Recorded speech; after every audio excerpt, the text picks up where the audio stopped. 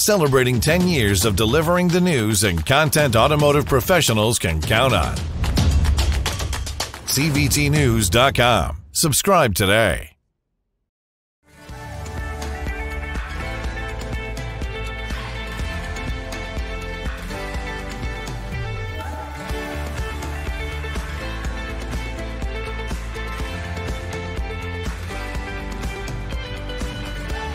Welcome to CBT News with Bridget Fitzpatrick.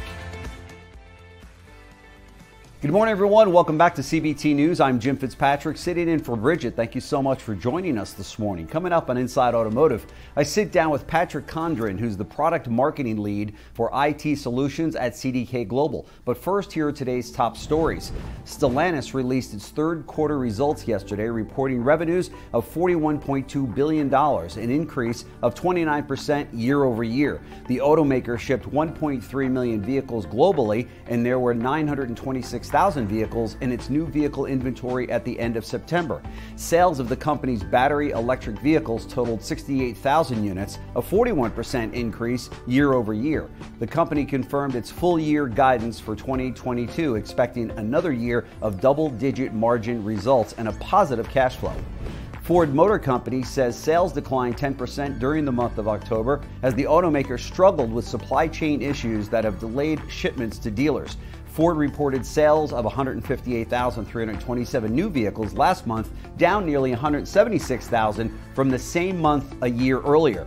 These results mark the second straight month of declines. Ford had roughly 40,000 vehicles at the end of the third quarter and expects to complete and ship those vehicles by the end of the year.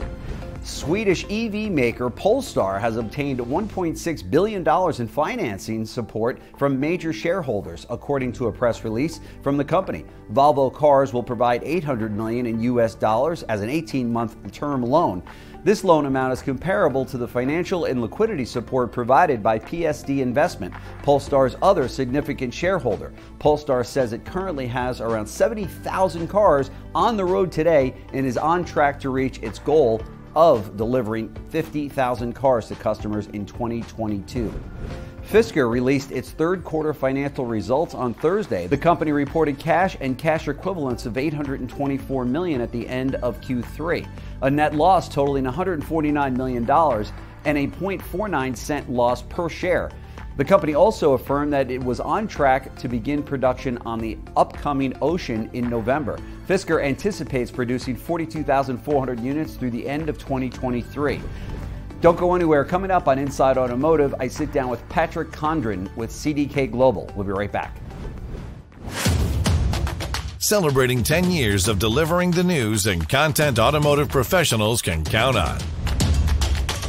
CBTnews.com. Subscribe today. CDK Global recently published its annual State of Cybersecurity report, which highlights top security concerns in preparation for the FTC safeguards rule deadline. Today on Inside Automotive, I sit down with Patrick Condren, who's the product marketing lead for IT solutions with CDK Global, to discuss the report's findings. Check it out. You know, we've read in CDK's report that cyber attacks are on the rise. I've got some friends of mine that own dealerships that happened to them. What are the main factors causing this increase? Yeah, those main factors are ransomware and phishing attacks. Those have really increased over the past couple of years, affecting pretty much all industries. Dealers specifically, you know, as you may know, hold a massive amount of financial and customer data. Yeah, so they are a treasure trove for hackers. And with rapidly changing technology that dealers have to keep up with in a mobile world, this can frequently lead to outdated network infrastructure for the dealer. So it kind of creates a perfect storm for security breaches. I kind of always think about this scenario. Would you drink expired milk? No, you wouldn't. So then why would you use out-of-date software, technology, or cybersecurity solutions? That's right. Dealers really need to have a solid cybersecurity plan in place and keep their IT infrastructure operating safely and efficiently. That's right. And if you do drink outdated milk, you can only get sick for a day or so, but if you don't pay attention to your cybersecurity in your dealer group or your dealership, you're in major trouble, right? You will be sick for a very long period of time because you might lose your company. But what is the impact on dealerships if a cyber incident happens?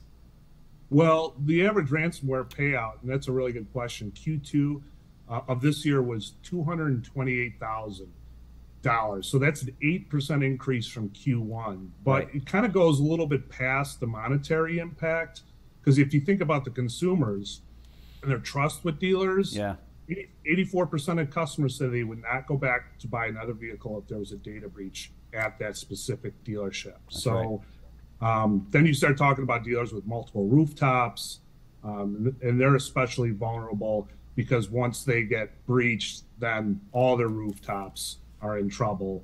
So it's more important now than ever for dealerships to have the necessary security measures in place, such as like incident response steps, and more importantly, a dealership leader who takes charge and implements a layered security approach to avoid a cyber attack. Yeah, for sure. And you're right. If in the event that something does happen at one dealership or for the dealership group, man, it taints that brand in that market with those consumers in a very big way. I mean, we all know that, you know, when something happened with Target, everyone said, whoa, I don't know if I want to go back there right now with my credit card, certainly during the holidays or what have you, because unless this is corrected, you're in there with them, right? And that's a scary situation. What are the best steps that they can take to mitigate an attack?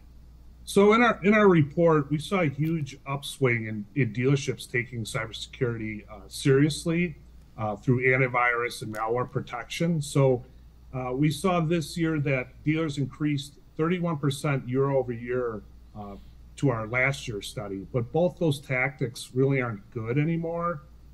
Dealers should have real-time monitoring as well. So nearly 60% of the dealers plan to prioritize and upgrade their investments in IT infrastructure this year. Be sure to watch that interview in its entirety right here at cbtnews.com. Well, that's a wrap for our show today, but we invite you to join us right back here tomorrow morning for all of the latest news and trends impacting the retail automotive industry. Follow us on TikTok, LinkedIn, Facebook, and Twitter. I'm Jim Fitzpatrick, sitting in for Bridget. Thank you so much for watching today. Go out and make it a great day. CBT News, your #1 resource for auto industry news and content. Celebrating 10 years of delivering the news and content automotive professionals can count on. CBTnews.com. Subscribe today.